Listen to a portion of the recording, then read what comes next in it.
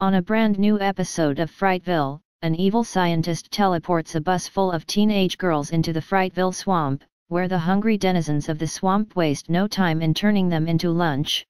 He also creates human-plant hybrids that he intends to release into the swamp to prey on the girls.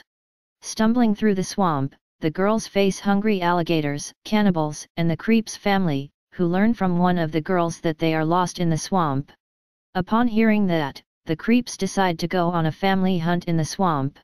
This video is a horror film, not a drama. It contains many scenes of horror and vore. Viewer discretion is advised.